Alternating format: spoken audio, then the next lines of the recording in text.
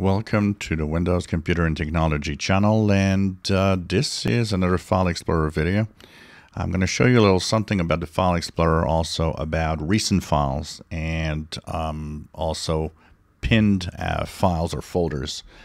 And what happens is you have, of course, your folders. You have some options in the File Explorer, and you might see them, you might not see them.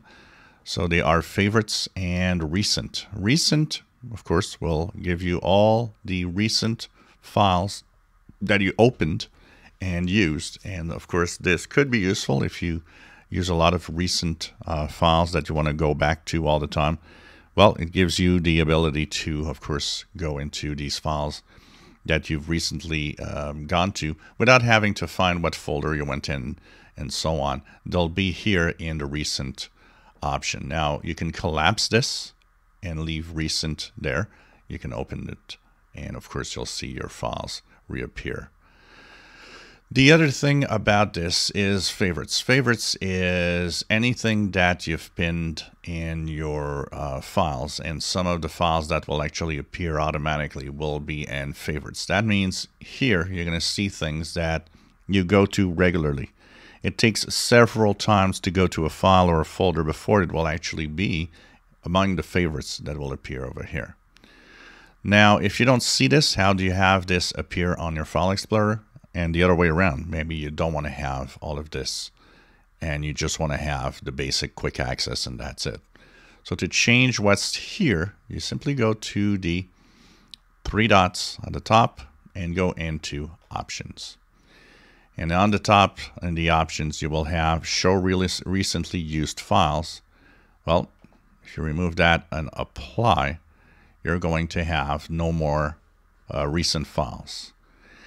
Also, of course, you can show frequently used folders. If you do that, it's going to be, the favorite's going to be here. They're also going to appear on the left panel. So the more you access a folder, the more you will, at some point you will see it actually appear there, because it's going to say, well, you know, you use this all the time, so I think I'm going to show it in the quick access and in the favorites at the same time. You can remove this section if you want, but be warned, if you have several folders that have been appearing here because you go there all the time and you find them useful, do not remove this check mark, because if you do and you apply, yes, they'll disappear and your frequently used folders and all of that are going to be empty. The problem is when you put it back and you apply, now it's going to be empty because it will lose all of the files, the folders that you used all the time. What were the most recent folders you've used? You're going to have to, go into the folders regularly to have them show up once again, or of course you can pin them to the quick access if you want.